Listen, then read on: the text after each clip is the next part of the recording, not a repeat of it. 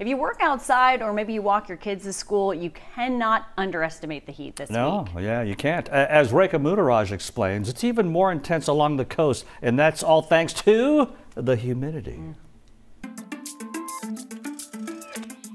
Why do you need to worry about something called wet bulb temperature? You may have heard about it recently thanks to hot temperatures around the world. The science behind it can be a little complicated. Essentially, the wet bulb temperature is the threshold for human survivability.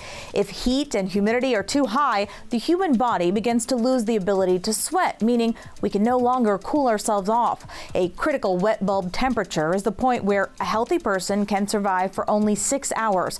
And a 2020 study in Science Advances found that some places on Earth have already hit that threshold. So where does the name come from? It's the way the measurement is taken. If you wrap a wet cloth around the bulb of a thermometer, evaporating water from the cloth can cause the thermometer to go down, recreating how the human body cools itself off with sweat. The wet bulb temperature is the temperature that a wet cloth cools the thermometer down to.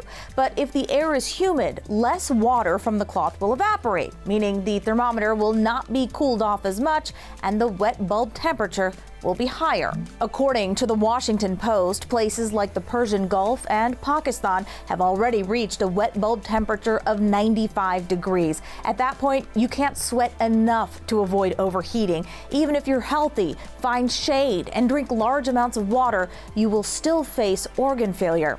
The only real solution is air conditioning. And as temperatures and humidity rise, experts say making sure people have access to air conditioning will take on new importance. With the Why, I'm Rekha Mudaraj.